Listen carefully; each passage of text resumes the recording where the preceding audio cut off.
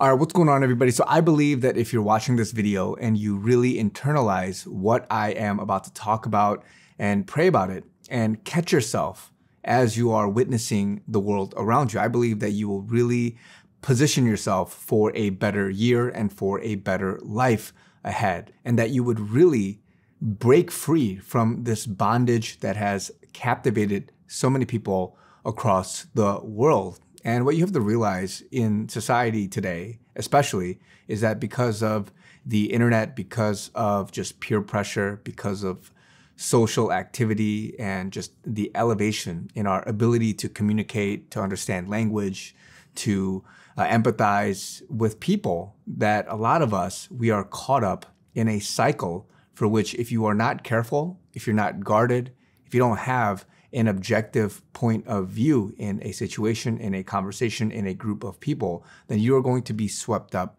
into that movement, that direction, that emotion, whatever it is. And I just want to speak out of scripture. 1 Timothy chapter 6, verse 3, I'll start there. But it's referring to the previous few verses where it talks about submission and honoring your masters. In verse 3, if anyone teaches otherwise and does not consent to wholesome words, even the words of our Lord Jesus Christ, and to the doctrine which accords with godliness, he is proud, knowing nothing, but is obsessed with disputes and arguments over words, from which come envy, strife, revilings, evil suspicions, useless wranglings of men of corrupt minds, and destitute of the truth, who suppose that godliness is a means of gain.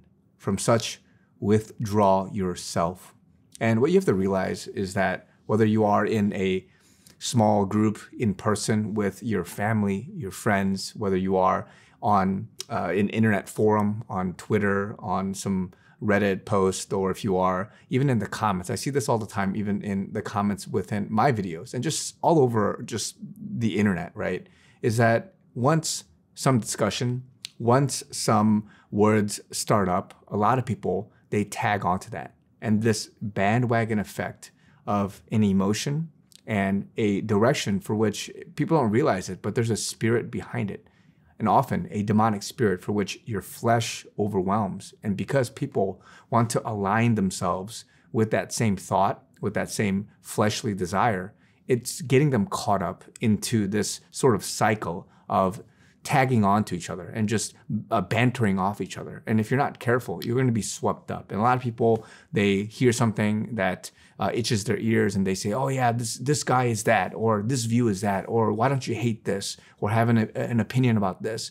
And then somebody else will come in and just say, oh yeah, that's right. And they just kind of use each other as a sounding board to kind of amplify that message. And before you know it, you have people just disputing, arguing, tagging off of each other, and you have this amplification of a movement, of an emotion, of a thought or a feeling that was planted from an evil place, from a fleshly place. And so that's why you have to be very careful that when you inject yourself, recognizing that there's a spirit behind it. When you go into a room and people are just angry and upset, a lot of times, if you're not guarded, you go in there and you also get angry. You're like, oh yeah, I can't believe that person did that. Oh, what? Oh, and you just kind of align yourself and empathize with their emotions. And I'm not saying that you shouldn't be understanding and empathetical and try to reason and get their point of view.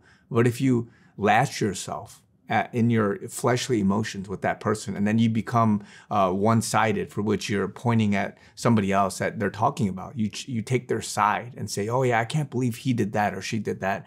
Oh, that person is at fault for their divorce or their issue, whatever it is. And you become so attached to that movement, that comment thread, that person, that viewpoint, whatever it is. And you're going to be caught up with this obsession over disputes and arguments over words, with envy, strife, reviling, evil suspicions, useless wranglings, all these things that 1 Timothy 6 is talking about. And I'm saying this because these are the basics. These are the basics to acting, to reacting, to communicating, and making sure that you are interacting with the world in a proper manner. But so many of us, we've been caught up in the ways of the world, not recognizing that there's a spirit behind it. And just because it may or may not be right how the person may be using a partial truth and just latching onto that and then amplifying it with negativity, right? Bad words, bad thoughts. These people that want to align themselves with factions, with sects, as the Bible talks about, many different groups, you are letting your emotions go and you're allowing this to come over you. And then you just kind of go with it, not realizing that you let your guard down, not realizing that the negative emotions, the negative thoughts overwhelm you. And then the devil has a grip on you. And then you become open to other things for which you get easily triggered, easily angered. You have a preconceived notion, a bias. You have a partiality. You get slighted by that person, that movement, that whatever they're associated with. And this becomes then a spiral effect for which then you get more and more into an ungodly, a not Christ-like outlook on the situation, the person. You don't act in love and in grace. And so I'm saying this as a word of caution and warning, but to really be on guard in this season, whether you are interacting with family, whether you are interacting in the forums, in the comments, doing your own thing as you're going out with strangers, whatever sphere of circle and influence you have, whether it's closer, whether it's further apart, you have to have an objective, balanced, biblically sound, with doctrine, with just an outlook and a perspective that is not wavered by the ways of the world, by the emotions and thoughts and feelings and the direction of whoever it is that's trying to influence you. And because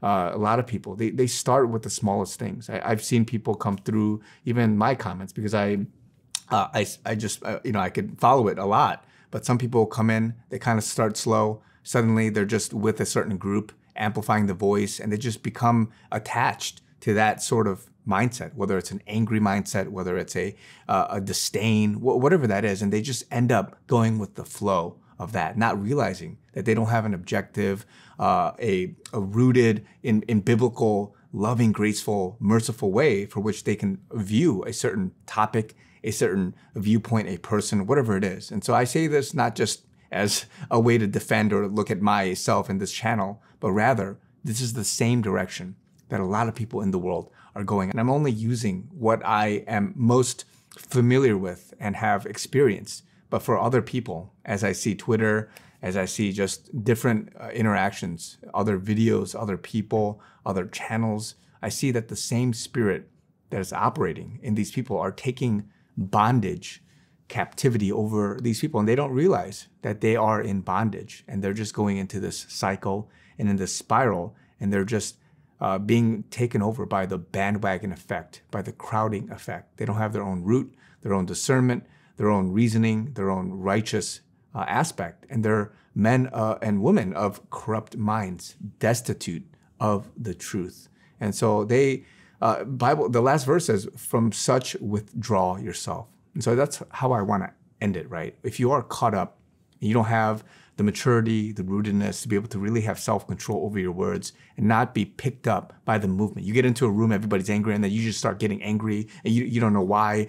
You don't have self-control yet. And so you have to withdraw. The Bible says you have to withdraw yourself from that situation, because if you're not strong and able to either take command, rebuke that spirit, or be able to influence that room in a positive way, then you have to remove yourself from that. I'm not saying you should always, if you're mature, you have to tackle things head on. Allow the Lord and the Holy Spirit to work through you.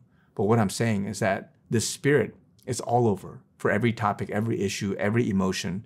And if you're not recognizing it and you're not able to fight it in Jesus' name, and you're not able to act correctly and be led by the Spirit, then you're going to be like the chaff in the wind in this hour. And so I just want to give you guys this word, however this applies to you, whatever it means to you in your life with other people, your interactions in your workplace, other channels, forums, other interactions in different places, different mediums. You have to realize this spirit. You have to realize where you are in respect to these other people and the issue, the topic at hand. So I just wanted to give you guys this word of encouragement, because if you really recognize it, you begin to see it, you begin to fight it, and you begin to take yourself to a level for which you can then pray against, you can influence, and you can be the one that is dictating some of the flow. Then we will have Christians, we will have like-minded people all over trying to then change this atmosphere. But until then,